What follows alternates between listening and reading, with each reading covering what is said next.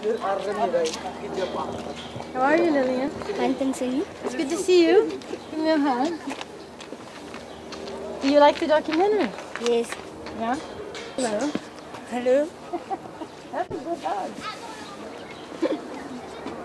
But you were just talking about the rapist, and that's why I originally got involved with you and with this orphanage, funnily enough, because I love your philosophy of breaking victim, perpetrator, victim, because that's what I see all over the world.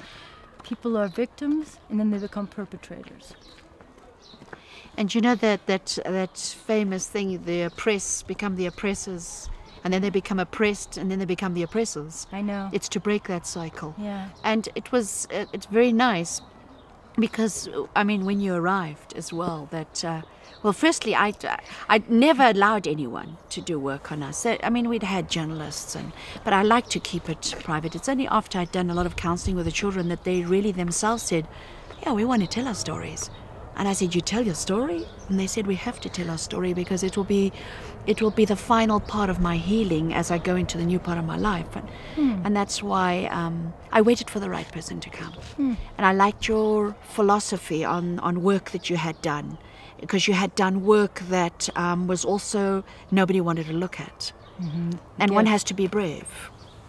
And when I heard, and when I really decided to do, is when people phoned and said, if you continue with this documentary, because, you know, that woman made the gift, and of course I didn't know who you were and I didn't know anything about the gift.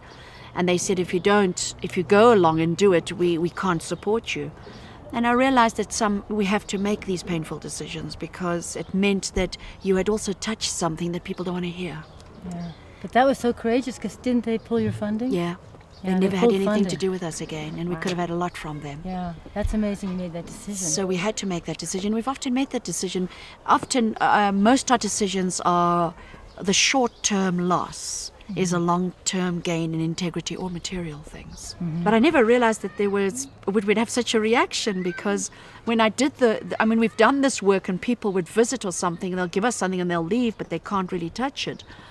But I think it's also there's a new humanity that's touching people that we need to bring out and talk about it.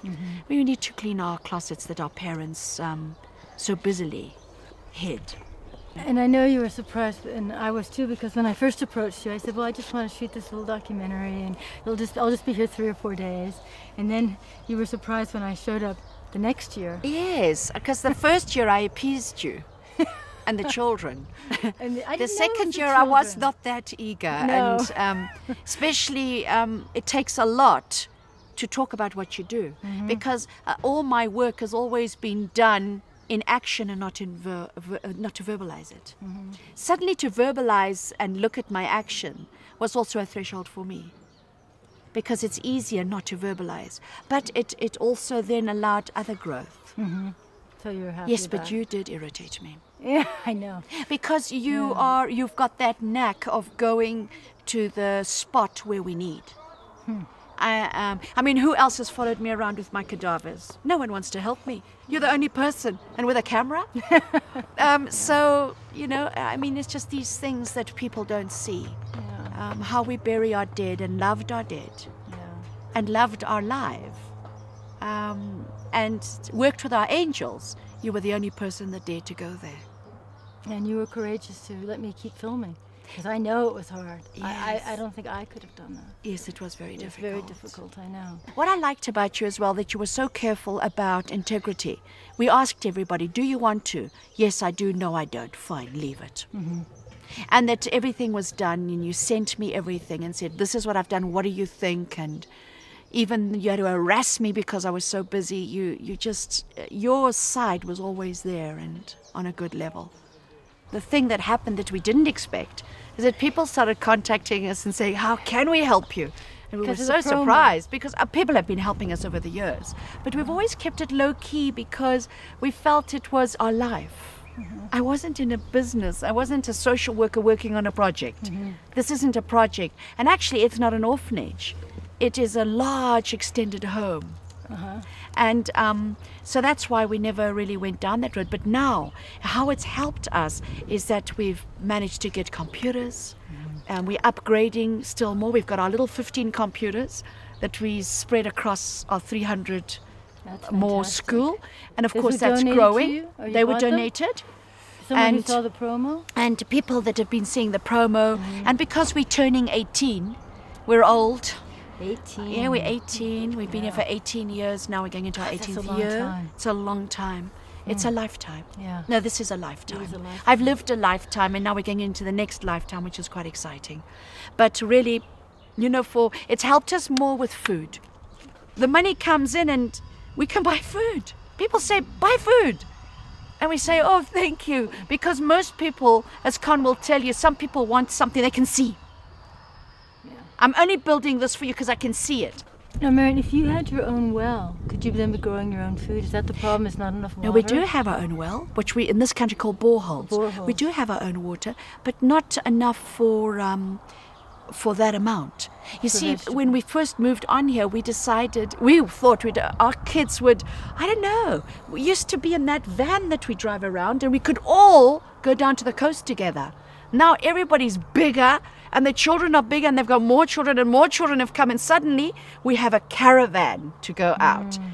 So it's very difficult for us to go out. But definitely we are looking for a property that we can just grow food. We need to just grow food. Yeah. And it's not even complicated food. We know now for when you eat and you're poor, you go for things like green pepper, garlic, things that you can make spice, and soya, and odd meat. And of course the maize, which is the staple. I mean, I never used to talk like this. Food was the last thing on my mind. I've become so good at being poor. Aquaculture, we've started. The aquaculture is very nice because we can go there and grow the fish, and we grow tilapia. And it's very rich. Yeah. So all my kids know now. When we rush down there, they say, can I have a fish? Can I have a fish? And it's taken up our protein. And we've got some animals now. And we've got wild pigs that we can slaughter when we're really broke. And we haven't got enough money. And then we just slaughter for the pot. We really like hunters and gatherers again. But of course, it's wrong. Getting back to the social activist part. Why should people be living like this? It's not right. In such a rich country. In such a rich world. Yeah, such a rich world. And I think it's not just us, it's people all over the world that have to say, whoa, on this world trade and everything. Guys, this is how majority of us are living. And this is what I tell people that come and visit. They go, oh my goodness, and you're living. I say, but did you know that you are the exception, not us?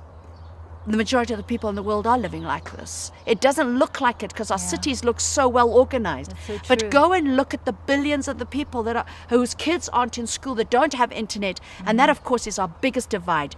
And you don't have to do anything with a child. Just touch them, love them, feed them, don't hurt them. And that something is triggered in them and they can do their lives.